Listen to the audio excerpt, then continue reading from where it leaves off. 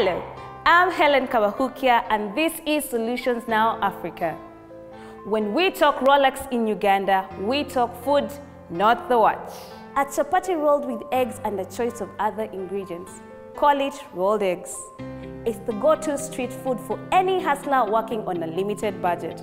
We're speaking 1,500 shillings tops. The struggle with this kind of business is unhygienic processes, spaces, and proprietors that fail to attract a bigger market. To boost this business, a value-added Rolex was introduced, but at a cost. The only opportunity for the regular Rolex vendor on the street, for them to improve their trade, for them to improve their businesses, is to add value to what they are making. And through this, we're ensuring that we introduce new various recipes of making the Rolex, both local and international.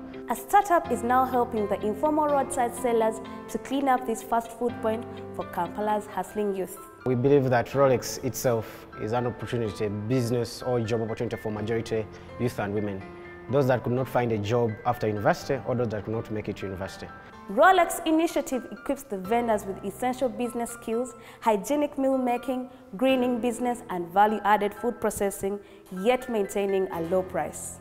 Thus far, it has impacted more than 1,500 street food vendors in Uganda.